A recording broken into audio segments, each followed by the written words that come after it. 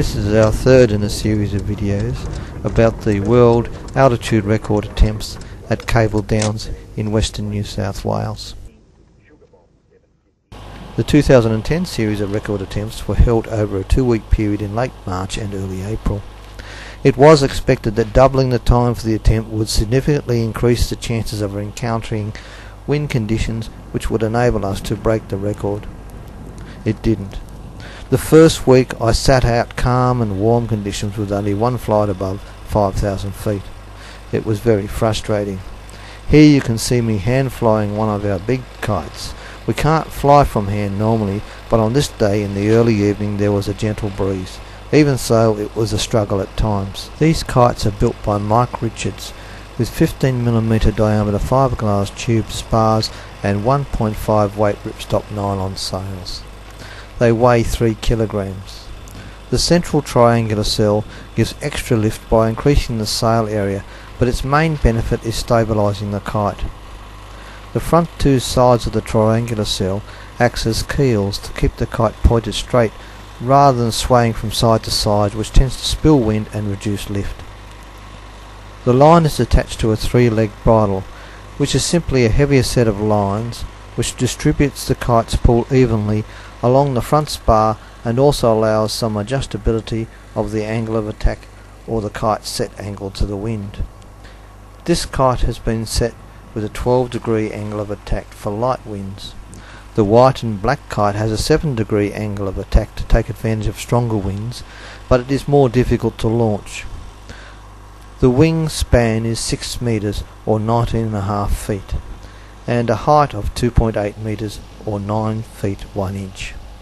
The total lifting area is 11.5 square meters or 120 square feet.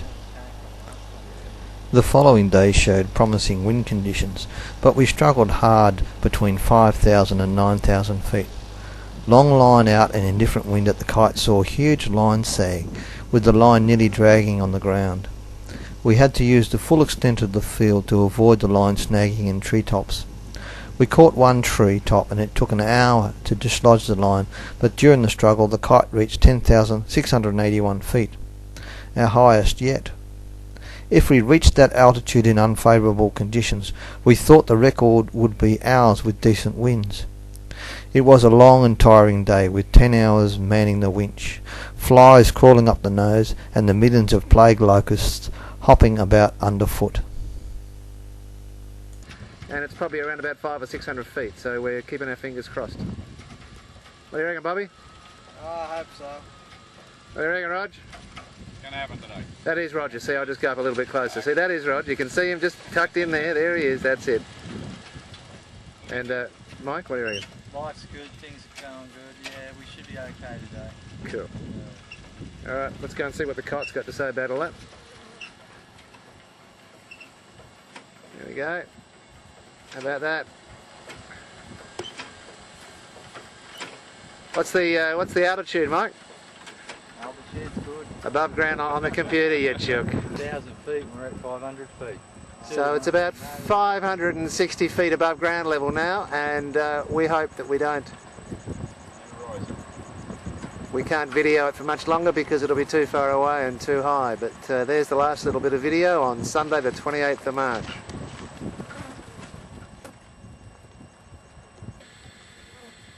That's the Nick Winch Mark 5. Oh, thanks. Thanks, Nick. Look at that. Apple a day keeps the kites away. Mike is the food man. Keeps the horticulture. So you can see the new line at the back there on a new reel. That's been provided to us by Dyneema, so that's pretty cool. And there's 12 kilometres of string on that spool at the back. The first 6 kilometres are red and about 200 pound braking strength, and then the last white line is about 300 pound. So hopefully we'll see that today because that means we're getting fairly high. In fact, we had 6.5 kilometres of line out that day, which was the longest line length we've had out so far. The line out is accurately measured with a distance gauge which has been adapted to fit to the capstan shaft. On the left-hand side down the bottom. So there you can see all the gears working for it. That's acquired. and then that's the control box. The line was shedding some red material. It's apparently this polyurethane coating on the line. It doesn't normally present a problem, but it did present some difficulty with line guides on the winch. It tended to clog them up, and so we simply ran them the line through the guides, picked the polyurethane off, and also ran our fingers over the line as the line went out, and was able to wipe some of the polyurethane off.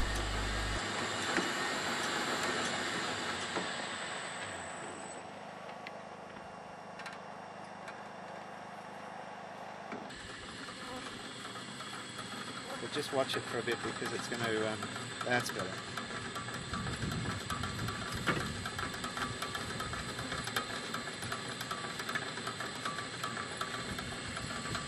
See the way it's coming across the capstan better because it's not letting it slide down that rim.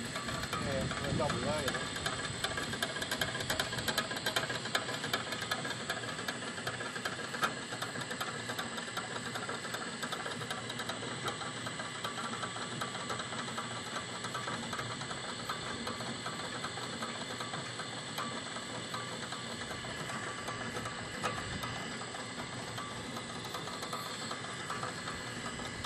We didn't get 7,000 metres of line out, did we? We only got about 6,500 or so, didn't we? Yeah.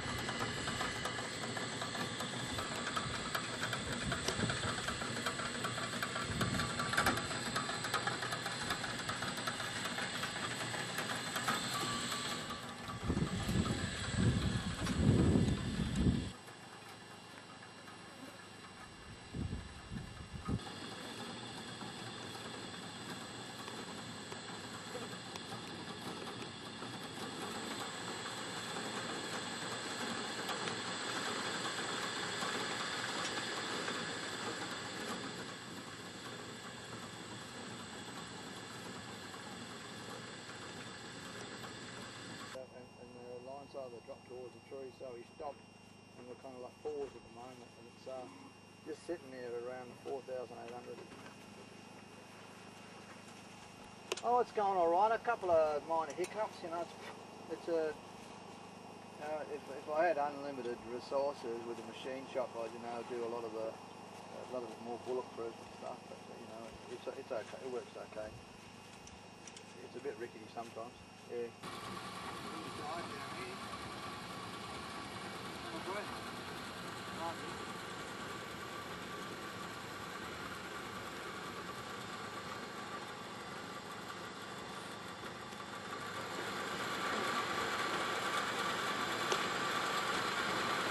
I don't think we could even launch. We tried to launch down here.